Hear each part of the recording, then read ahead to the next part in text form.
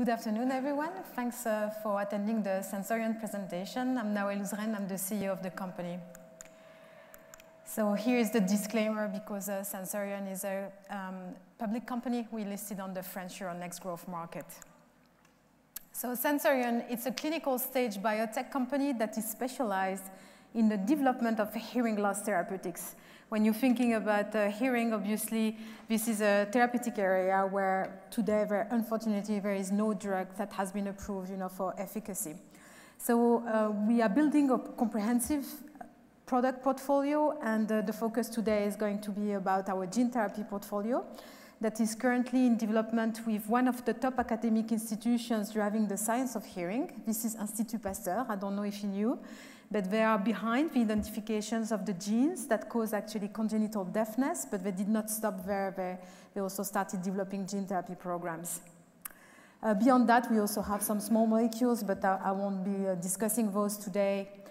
So the company was created in 2009, and since then, we've been successful in actually bringing on board, great investors that are long-term and who are supporting the company, and in particular, Invus and Sofinova and Fidelity, among others. So a little bit a description about the inner ear. So if you look at the cartoon here on my left, in blue, what you can see, this is the inner ear. This is very small organ, it's very delicate, and it's not very easy to access. If you look at the cartoon in the middle, what you can see, this is a zoom of the inner ear. And you have two distinct pieces. This three-dimensional piece that you see at the top, this is what we call the vestibule, and the vestibule is responsible for our balance.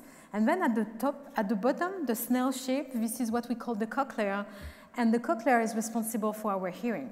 What's very unique about the cochlea is that we have a very limited number of sensory hair cells. Only 3,500 of what we call inner hair cells. Every single one of them is tuned to a specific frequency. This is the reason why we love music. This is the reason why we can actually recognize the voices of our beloved ones. And we are born also with only 12,000 outer hair cells, which are like amplifiers of the sounds. And unfortunately, these cells, they do not regenerate. So once we lose them, we lose the ability to hear in these specific frequencies. And that's the reason why you see, unfortunately, these numbers at the bottom of the page. They were just published by the WHO. And today, there are almost like 500 million people who are suffering from what we call handicapping hearing loss. And unfortunately, this number is going to continuously increase, because today, the way we live, we are constantly exposed to noise. We all have our earplugs for multiple hours, listening to music or being on calls. And unfortunately, this accelerates the death of the sensory hair cells. So the reason why we decided to embark our journey in gene therapy is that when you look at the causes for hearing loss, actually 50% are due to genetic defects that you could potentially use gene therapy. And the reason why we think gene therapy is a very elegant approach for the inner ear is really due to the fact that there is a very limited number of cells that you need to transduce, and these cells, they do not regenerate. So what we expect is that the effect will be durable over time. So what we did also around the years is really surround ourselves, with the top, I would say, KOLs or academic institutions that would help us bring, the community with us. Because as I was saying today, when you're thinking about hearing care, the way we treat it is with hearing aids or cochlear implants for the most severe. There are no drugs. So we started our journey with Institut Pasteur for the science, for the understanding of the biology, but we did not stop there. So since 2019, we are actually partnering with the biggest pediatric hospital in Europe. This is Necker Hospital, which is based in Paris, and we are working with them on what we call a natural history, where since 2019, now we are systematically genotyping every single child being born deaf, so that we can identify the genetic mutations. And we are following up these children a long time so that we can see actually what's the evolution, in terms of biomarkers and understanding of what could be a great primary endpoint for our future clinical trials. We're also working with the French military because obviously, military personnel, they are particularly exposed to noise. So we're working on them on a clinical study to actually treat noise-induced hearing loss. And we've been approached actually by some of the top players from the field, like the medtech companies that are either selling hearing aids or cochlear implants, and we're working with them on natural histories and also on drug-device combination. So this is the visual illustration of our pipeline. The most advanced one is actually a small molecule investigated in, as you can see here, in 3 indications. We have had like some very compelling results. And what you can see at the bottom of the chart in dark blue, this is our restore side of the portfolio. This is our gene therapy pipeline. The first indication is for the restoration of a protein called otoferlin. Otoferlin is a very important protein for the good functioning of hearing. We are actually now moving full speed ahead, executing our tox study to file our CTA in the beginning of next year. The second indication is actually more severe. The babies are born bilaterally deaf. They are also suffering actually from vestibular dysfunction. The parents notice that they are delayed in learning to walk. And unfortunately, they also become blind during childhood. So these children are deaf, they are blind, and they suffer very serious balance issues. And we are actually working with Institut Pasteur on developing some gene therapy programs that hopefully can correct the balance dysfunction and also the hearing loss. And the last one is actually the biggest cause for congenital deafness. That's what we call the DJB2 gene-related hearing loss.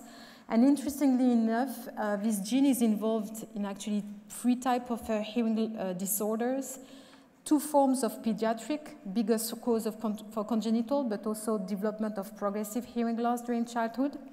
And interestingly enough, also, there are adults, by the age of 30, they start suffering like very severe hearing loss and become completely deaf by the age of 45.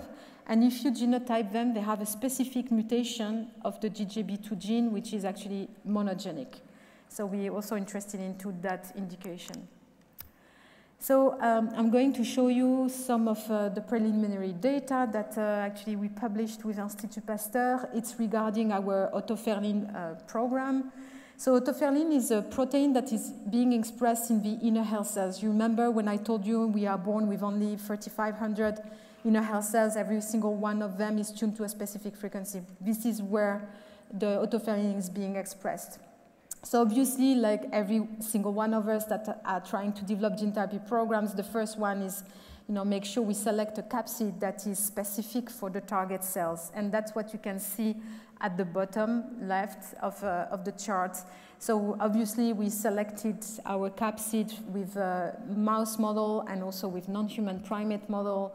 And what you can see here is that we are selectively transducing the inner hair cells and not the outer hair cells. So that was, okay, check number 1. Second is like, okay, now that we transduce the target cells, are we actually expressing otoferlin? And that's what you can see on the right top of the slide. So the first part of the pictures, that was actually the control mouse, and we actually injected the gene therapy with PBS in the knockout mouse, and you can see here it's completely dark, no otoferlin being expressed. And on the other part of the picture, you can see in blue the expression of the otoferlin in the inner hair cells. So that was okay, second check. Then it was like, great, we can express this protein, but is it functional? And that's what you can see at the bottom of the chart.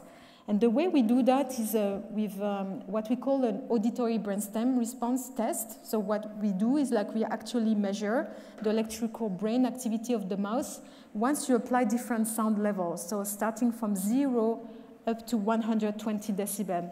Just to give you a frame of reference, 120 decibel, it's like you would be at the airport of Barcelona when a plane is taking off. It's actually pain level.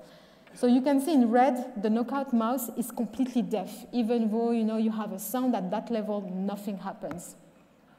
In green, this is what would happen for wild-type mice. You can see actually brain activity happening between 40 to 60 decibels, so that's probably the sound of my voice as I speak right now.